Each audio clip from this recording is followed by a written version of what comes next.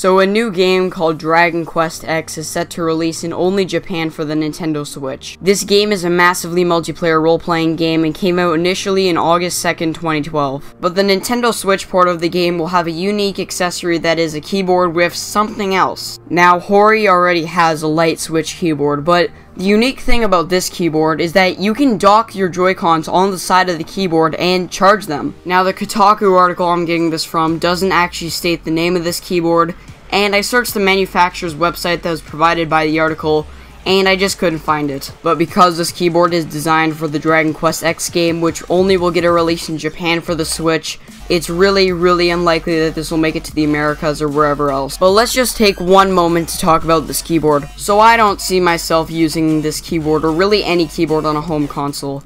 I like things like the Xbox chat pad because typing with a controller is not easy, and it's much faster to use something like a chat pad. But the thing is that using a full-fledged keyboard on a small little console like the Switch, personally, I don't think that would be a good idea. For me, probably some people will like it. I'm not one of them.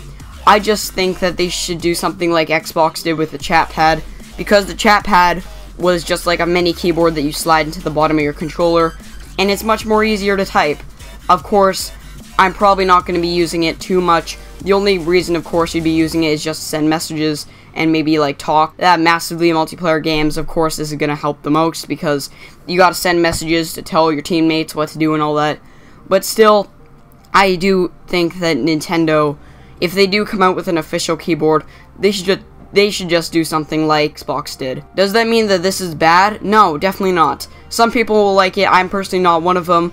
But I do like how you can dock your Joy-Cons on the side and charge them, because that's unique, and it's kind of like the grip that Nintendo sold separately with the Switch. You put the Joy-Cons in and it would charge it. So if you did find this video interesting, please leave your thoughts on this in the comment section below and share this video on social media, and see you.